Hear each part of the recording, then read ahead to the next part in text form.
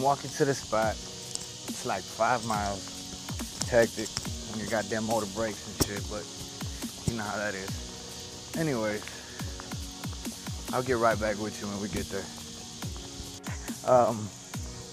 The trip went ahead and the walk was a little bit shortened because one of the officers, asked me what I was doing. And I went ahead and told him I was going fishing, told him where. He asked me if I needed a ride. Of course, I had to pick up on that. But other than that, we're almost there. Very nice man, by the way. Very nice old man. Didn't get to get his name, but hopefully I get it before I get back. All right, guys, stay tuned.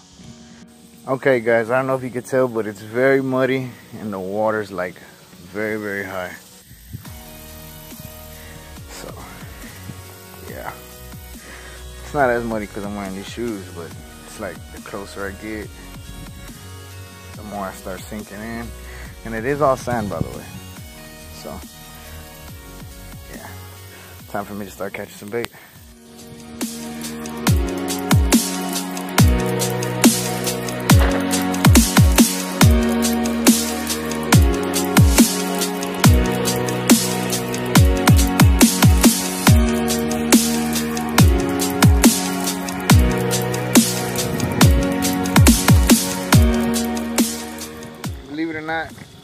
The gar here in my area, every location is different. Don't let nobody tell you otherwise. There's always different bait for different things.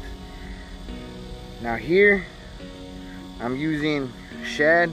I know people say it's ridiculous, but I'll put anywhere between 6 to almost 15 shad on one hook. I'll cut the tail off and I'll let it bleed.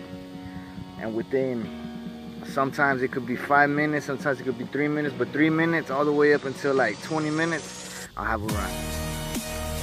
All right, guys. I threw it in. About 10 minutes, I was gonna start recording.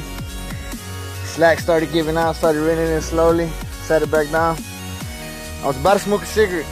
I really wouldn't put that out there, but about to smoke a cigarette. Line started running. Now, usually, if I had one of my friend's leaders, which is Eric Hernandez, we call him stinger leaders, I would have yanked it immediately. But my phone was way by my backpack. And man, well, this is what we got so far. Good little 4-foot gar. Dragged him on bank. As soon as I got him on bank, my line popped. Hold on. Dragged him on bank. I'm gonna put him right next to my pole. It's not an alligator gar, by the way. It's a needle nose. So, kind of disappointed in it because I wanted an alligator gar, but hey, a gar's a gar, bro. Y'all gotta see that. In the long run, y'all have to see that. But look.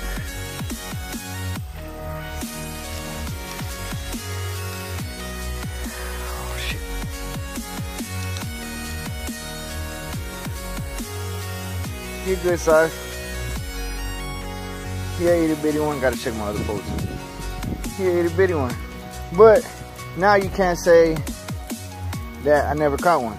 So give me a second and I'll get right back to you. You gotta check this pole.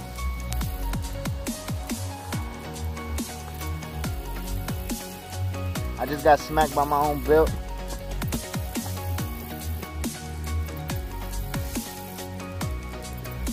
But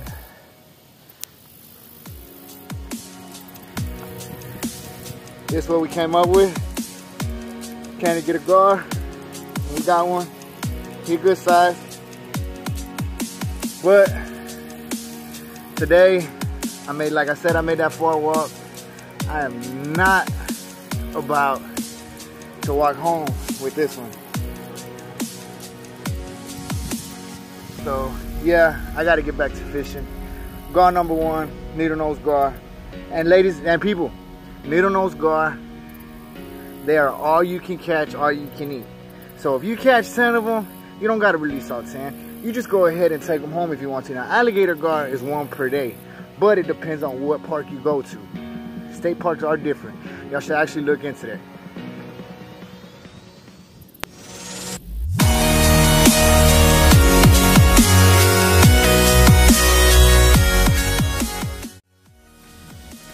Alright guys, well, I'm back out again. Took me a while. I had to catch more bait, more everything. Re-rig. He popped in my line when I brought him up to the bank. Sad, I know, but it is what it is.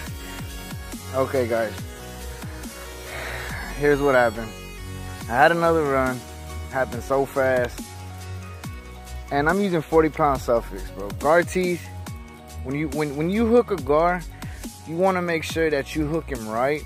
And even if you hook him right, if that tooth even nicks your line, he will pop it. So you got to work with your drag and everything. But on top of that, like I said, go ahead and contact Eric Hernandez if you need some leaders. So that way, even if you had one of his leaders, I promise you, you will land a gar. Look him up. His name is Captain Eric Hernandez. At the end of this episode, I will go ahead and I will give you his number, all his contact information. So if you ever want to hit him up, or if you're looking for a gar guide or even shark guide or any type of land-based guide, Eric Hernandez would be your guy. We have administrators and guides all over Texas. So if you ever feel like actually getting out there and catching one of these prehistoric animals, hit one of them up. Alright, I'm gonna leave this on for a little bit because these bites are like crazy. Like, they're hitting hard, they're hitting fast, and they're giving me hardly any chance to even keep up with them. I popped my line like 4 times already, and I'm using 45-pound suffix. People say use bigger, but when you know what you're doing and everything, and I'm not saying I'm the best fisherman out there, and I'm not saying I don't know how to fish, but when you go fishing for certain things, you actually tend to pick up a trait. For instance, if you're gonna go saltwater, you know what you're doing when it comes to saltwater. When you're going for bluegill or anything else, like bait wise, you know what you're doing.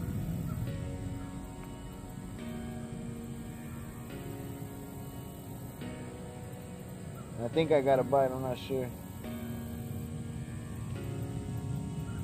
Nah, it's none. But gar are different at practically every location. Hold on, I got a bite.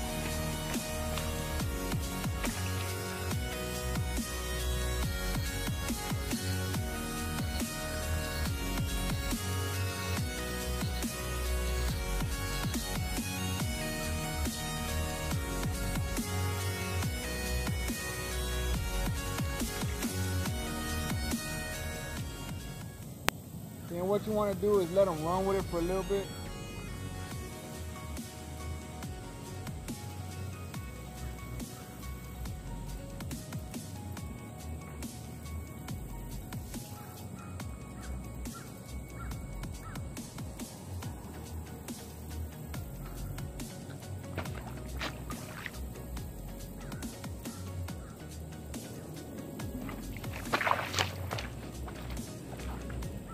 If not, it's gonna come out, and that's a perfectly good example.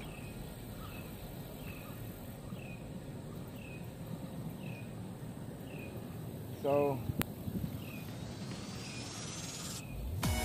usually, I should have known better. People usually let them run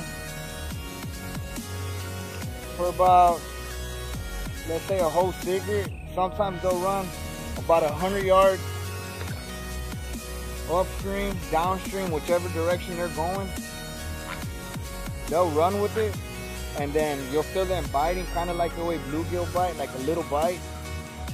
And then once they taste it, they'll go ahead and turn around and come back and let them make one more pass, and go ahead, and you'll finally know when they finally actually start hitting it pretty good, because they'll start running a lot faster, and that's the best time to go ahead and tighten down and let him go ahead and run, and then just nail him. Alright guys, well, I'm gonna call it an evening already. It's here for about 3-4 hours. Had a A lot of runs today. I didn't come with the proper equipment. Like I said, if you don't come with the right equipment, for instance, when you go saltwater or whatever, sometimes you're just gonna luck out. Well, today was a lucky day. I just came to try to get whatever, you know, cat, anything. And you know, I lucked out on that 4-foot needle nose. But be honest with you, you know, like I said, I'll try it again. Next time I'll come more prepared and everything. You know, when I come back, you know, I'll be sure to go ahead and do another video. For Facebook, make sure y'all go ahead and hit up a page where me and a couple of other administrators are involved in. It's called Gatan Maniacs. If you ever ask if you need shirts, hats, anything, you know, just hit one of the admins up and we'll get back to you on that. For leaders, you need any leaders, for instance, for Gar or anything, like I said, I didn't come prepared, hit up Eric Hernandez. Eric Hernandez, his number is 361-728-4746. Alright guys, y'all be safe, tight lines, and keep on fishing.